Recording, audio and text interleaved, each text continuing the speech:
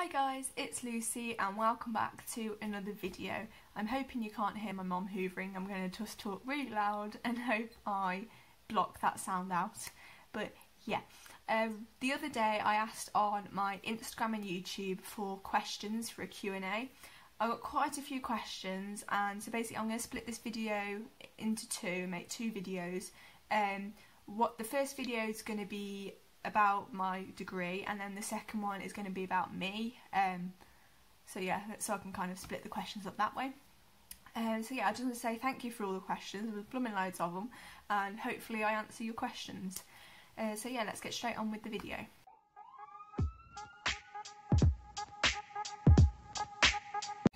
The first question is, what's the best and worst part about studying paramedicine?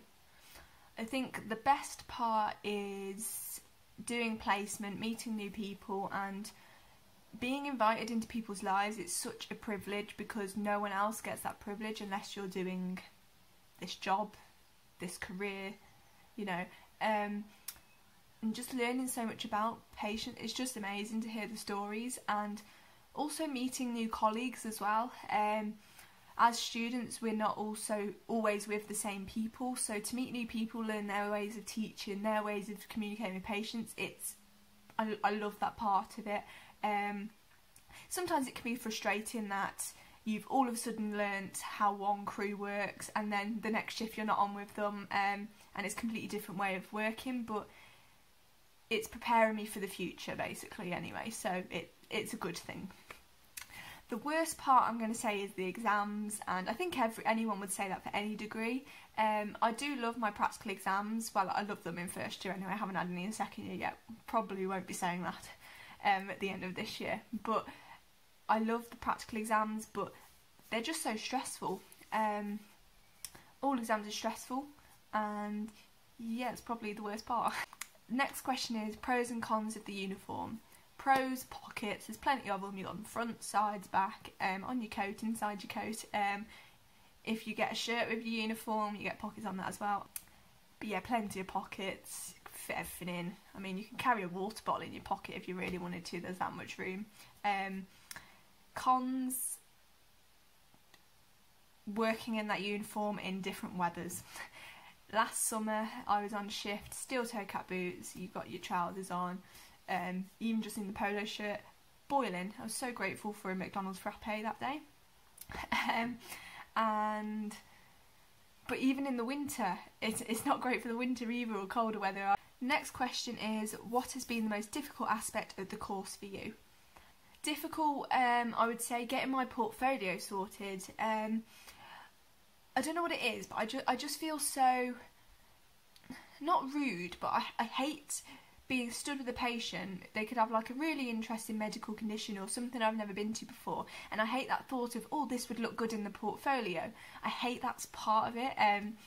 So yeah, which makes it really difficult for me to fill the CPAD in my portfolio basically. But also communication, I have improved with it, but you get so many different age ranges that you meet all the time, and we go out to elderly quite a lot, so you kind of build up a way of communicating with them, but then you've got different other age groups that you don't go to as much. The next question is, where do you want to be in 10 years time? So in 10 years time I'll be 30.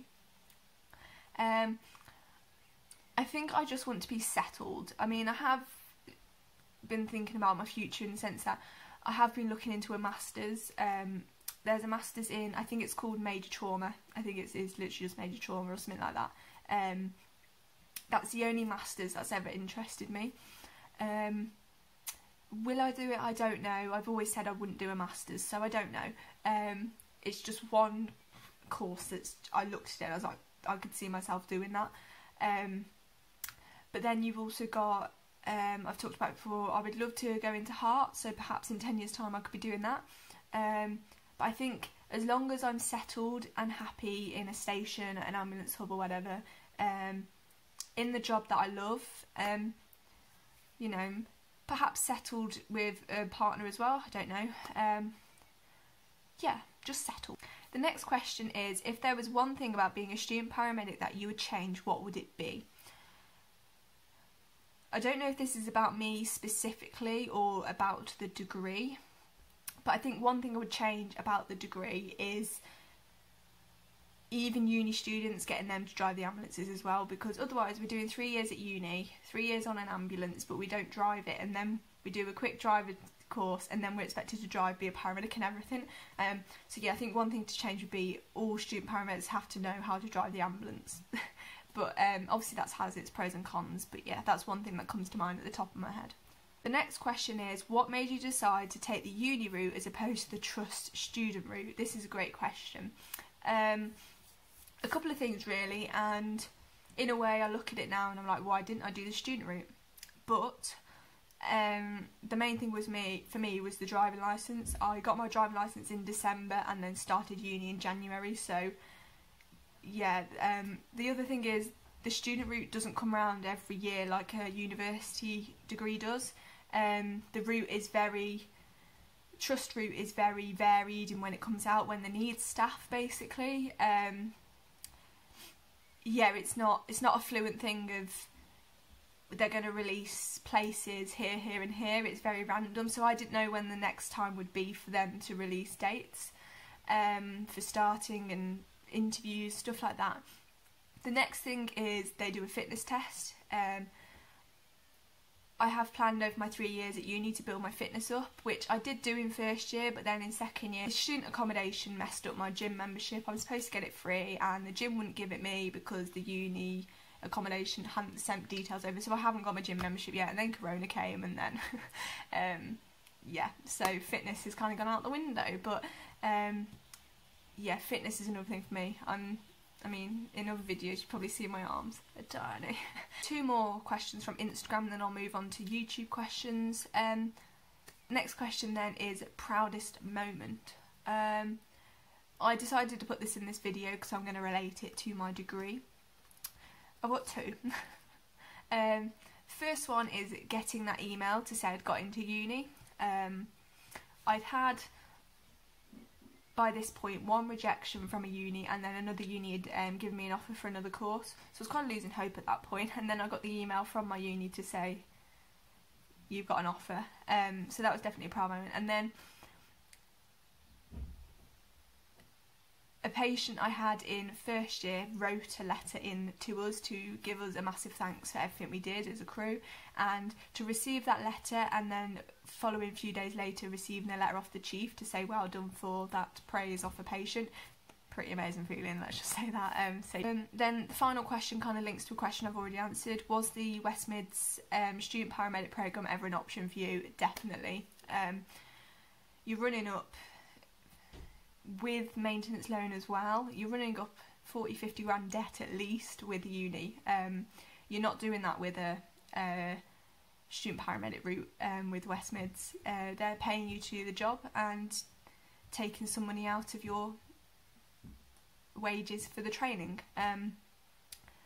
So yeah, it was definitely an option. It just wasn't the right time at the time to do it, I think. So moving on to the YouTube questions. What's the worst fear when you become a paramedic? I suppose drug errors is a massive fear. I think for everyone, you're doing 12-hour shifts, not necessarily getting the best sleep in between shifts, so you have to be so careful you're not making errors in the drugs you're giving.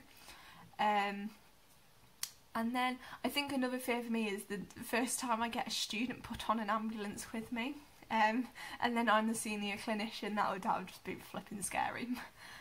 The next question comes up in every single interview I've had for my degree. Paramedics ask me it all the time and I don't know the answer. It's reason why you wanted to be a paramedic. I honestly don't know. I just decided when I was 12 years old and it just stuck. The next question is actually a really good question. It's, did you ever reconsider because of the paramedic salary? Definitely. When you're looking into your future, you've got to look at funding and finance. You've got to know whether you're going to be able to live off that. Paramedics don't get paid enough. Definitely not for what they do. The paramedics I've worked with, they're incredible. They deserve so much more than they get. So yeah, definitely paramedic salary isn't the best. but it is, I've talked to paramedics and it's a livable salary, so yeah. As long as you work well with your money, you save, your budget, it's doable. And yeah, the biggest thing when it comes to doing what I do is actually what debt you're going to get yourself into with student loan. Next question is, as student paramedics, do you get to use the radios? It depends on trusts. Some trusts don't allow you to use the radios at all. Some trusts are still quite careful on it, but at the same time you've got to learn someday. So I've used it a couple of times. It's just kind of, it's an easy thing to learn. So if you've got the choice of, I don't know, treating a patient or radio control, you're always going to be urged to do the patient treatment, because that's a lot more beneficial in a way, because radios are so much easier to pick up, I guess. But no, I have used it a few times and it doesn't get any easier. Hopefully it will in the future, but at the moment. But I have used a radio with St John Ambulance as well, so I suppose there is that.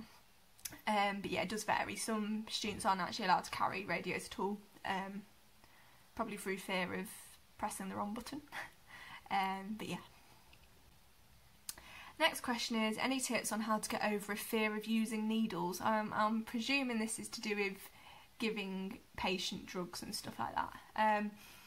Personally, you've just got to get stuck in and do it. That's what I did. At the stage I'm at, I can do IM injections and I can cannulate. I remember one of them, but I don't think it was my first one. I've only done a couple. And you just got to do it. Your mentors talk you through it anyway. They tell you how to do it. They're great. Yeah. Cannulation, that's a bit more scarier, and I think it's because there's more chance of failing with it, I suppose, and you don't want to fail. You don't want to look daft. You don't want to look stupid in front of a paramedic for not being able to cannulate, but we've all missed. I've missed so many. I went through a whole shift, I couldn't get a single one in, and the next shift I got them all in. It's the best thing for me. Push yourself to do it, basically. If you have a fear of doing it, you're never going to do it. So if you block that fear out, just get on with it, you'll get rid of the fear. The next question is, what would you tell your younger paramedic self? Now, I still feel quite young. I presume this is for student paramedic. I suppose the biggest thing I'll probably give myself is, don't have the fear of saying the wrong thing to a patient, because you're more likely to say the wrong thing if you have that fear. So, younger self, don't have a fear of saying stuff, you know, I don't know. And then the final question is, what would you say to someone who is considering becoming a paramedic when they are older? Do it. Get plenty of experience. I did a lot of work experience. I did a lot of stuff, but it still didn't feel enough. It still doesn't feel enough now. So get plenty of experience and just go for it, basically. If you don't try it, you're never going to know if you like it. And I suppose I had a bit of a fear that I wouldn't enjoy it, but I love it, and yeah, best thing I ever did. Yeah, that is all questions related to my degree. Thank you for the people who sent them in, and hopefully I've given you honest answers. And yeah, leave any comments and questions down below, ask away, and I will see you in a video very, very soon. Bye guys.